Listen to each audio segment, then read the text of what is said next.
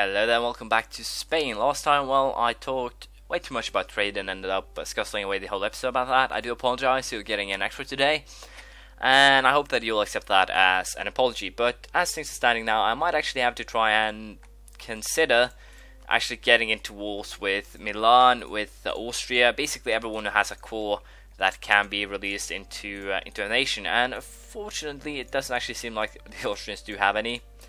So they have Württemberg, so we might actually have to consider that, and of course we'll also definitely consider going after Saxony, for example, and force them to change their religion, as it were. So as you might imagine, there's a lot of things that could be done, but not really sure how I'll do it. So we'll have to see how it turns out. But for now, once again, not really that much I can do. I'm a little bit unsure what actually grants.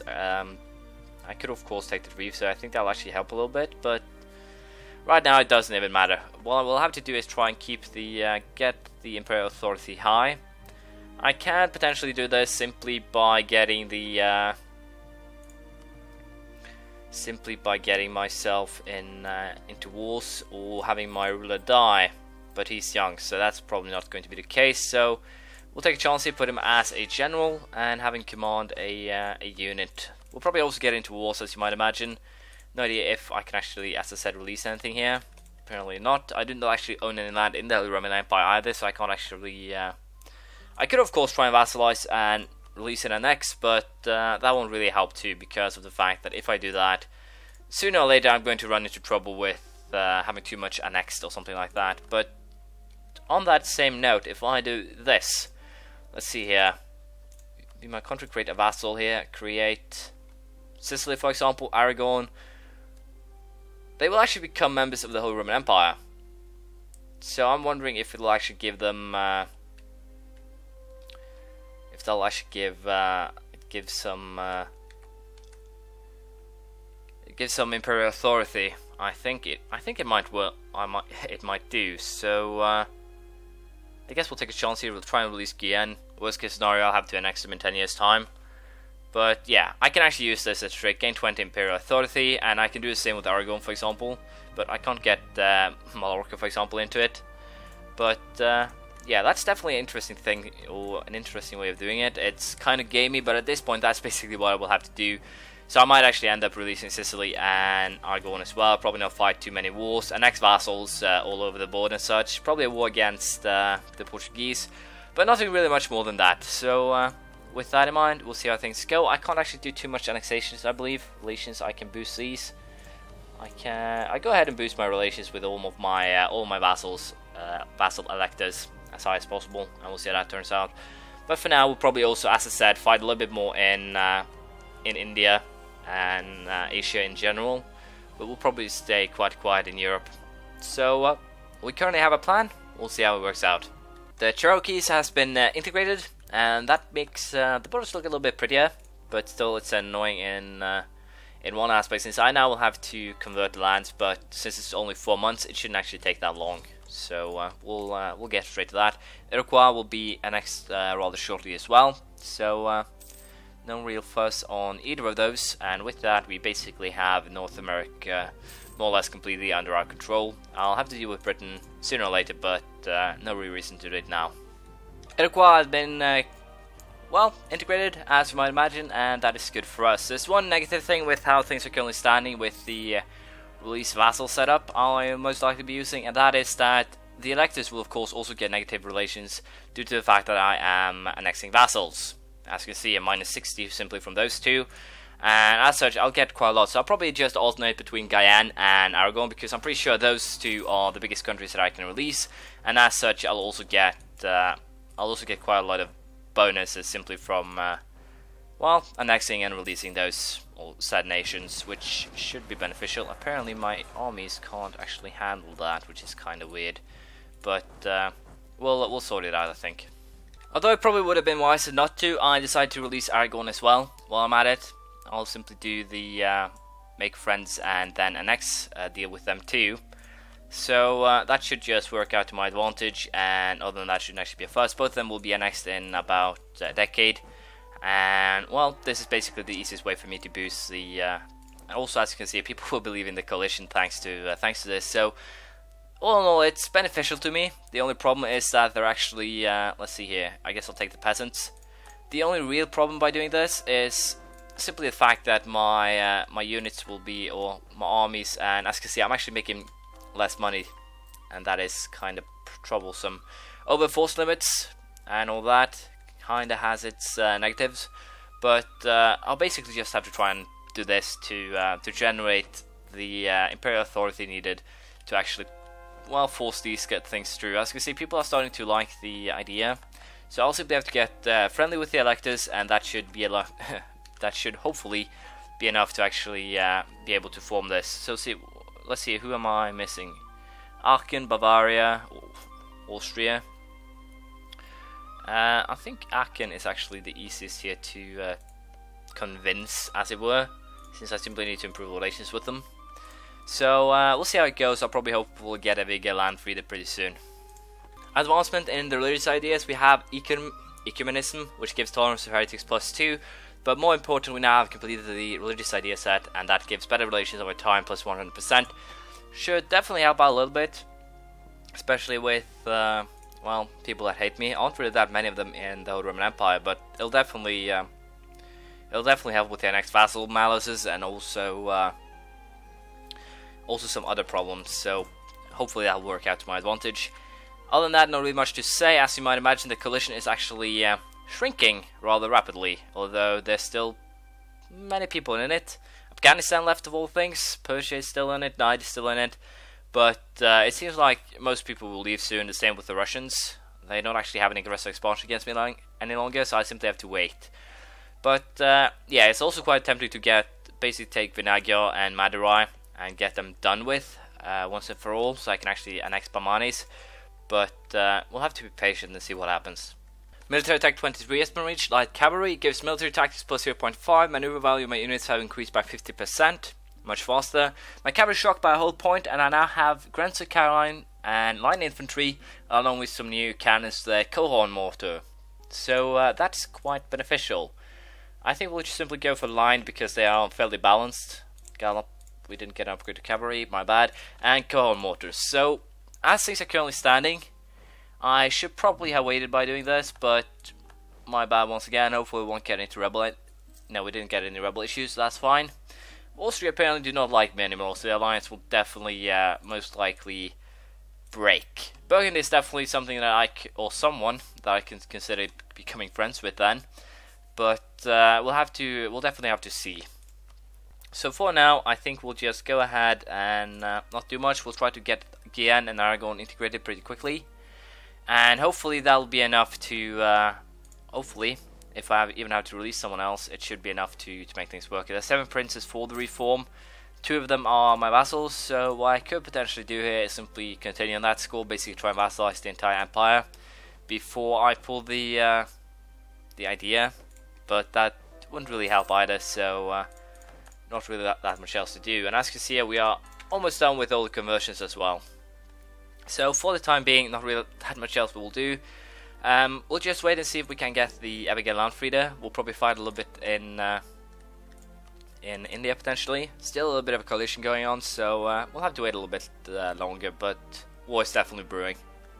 Administrative Tech 19 has been reached. Glorious Monument. It allows me to build, well, a glorious monument, so not really that interesting.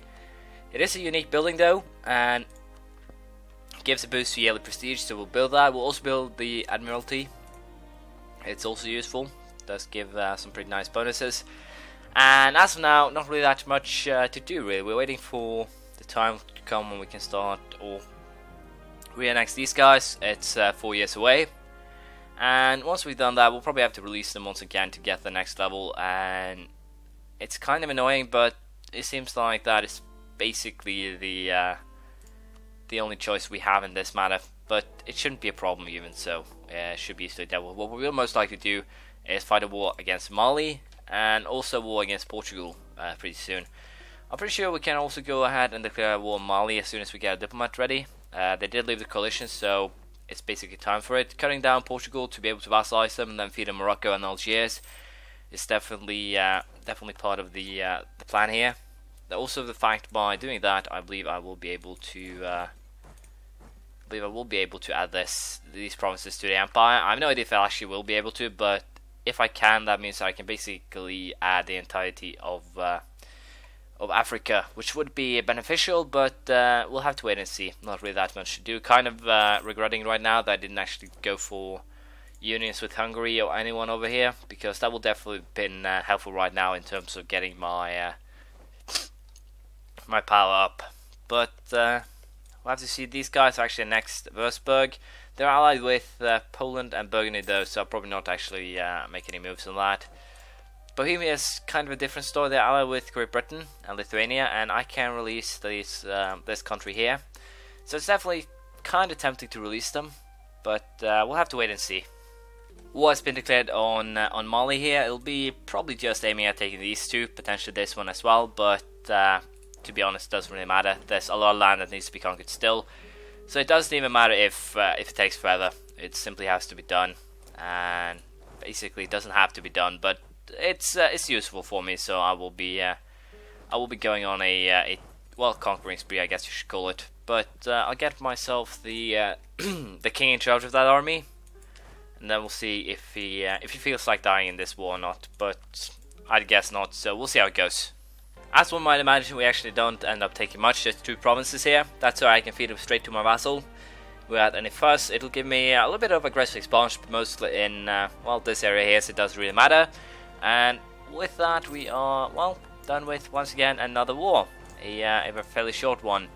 Just going to sell my provinces, or the provinces, straight away to Ashanti, and once that's done, I guess we'll fabricate the claims that we need on Portugal.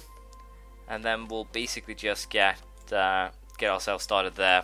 So it'll be interesting to see how that turns out, but it should be fine. So let's just get started, I guess. As you can see, the genius of Austria decided that they do need my help in an offensive war. This is a war that they've started, so I'll decline. They do hate my guts, and they hate it even more now. But since they're also, they won't actually vote for anything that I want them to vote for, so it doesn't really matter. And as such, I might as well just break the alliance. I can also now try and find myself someone else, or destroy or break the royal marriage. I believe I have one as well. Let's see here. Austria military access royal marriage, so could potentially go ahead and, as I said, just break that right off, more or less. Hosokawa isn't actually something that hasn't actually been of any use so far, so I might as well go ahead and annex them to simply free up space. I'm actually considering releasing a lot of small nations to simply have them vote for my reforms in my favor here. But as you can see, right now, not really that many voting in for me, except for my vassals and Hesse, weirdly enough. But if I release one nation, it should be enough. As you can see, we also got military administrative tech 20, the absolute rulership. Gives me an absolute monarchy and a republican dictatorship. I believe we had or should upgrade, I guess, to absolute monarchy as soon as we can, due to the fact that we'll get some bonuses to discipline, and military is definitely something that is that's going to be of essence here. So I think we'll go for the absolute monarchy as soon as we can. But for now, we'll simply keep on waiting. Once we get to December, I can start the annexation of Aragon. Until then, I'll just keep on boosting the relations with people around me. I'll also go ahead and simply cancel all my deals with Austria. I'm pretty sure they won't actually have any air trouble. And if they should do so, it would be kind of interesting, but I definitely don't think so. I'm pretty sure also no one else actually shares my... Well, the Burgundy shares my dynasty, but that's about it. Savoy too. So potentially I could get these guys in the unions should they get into trouble, but it definitely doesn't look like that will be the case.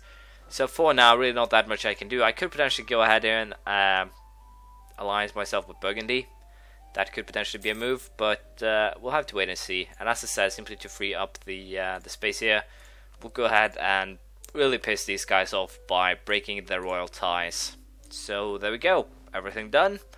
And we'll see how it turns out, if I can make some of these guys actually want to vote for my reform or not. But hopefully we can make them do that. I'll probably get another claim on Portugal, and then I guess we are basically set for war here. So we'll see how it goes. I guess we're basically set now for the war in Portugal. As you can see, we do have the claims on, well, the province that we'll be going after. So I'll just place troops in the area. We'll probably not fight LGS at all, unless they become worried, of course. And we'll probably also go or aim at taking these two colonies once and for all. But unfortunately, that'll have to wait until next time. We now have a way at least to get the Imperial Authority up rather quickly, although it will be a tedious process, release and annex. And I might have to wait a decade or two between each time we do that, simply because of the fact that every time we do that, or annex a member of the Holy Roman Empire, every other state will get minus 25, I believe. So relations will take quite a lot of hits here. So we'll be careful, and we'll not be doing it too often, but we should be able to make it work. So I'll be done by the end of the game, because, well, I'm a little bit unsure. Austria and Bohemia will probably not join me, but I'm pretty sure the rest will. So it'll be kind of a funny looking Roman Empire, but Holy Roman Empire, my apologies, but it should definitely be doable. So thank you for watching. Please leave a comment, praise, criticism, anything you feel like, and I'll see you around next time. Bye!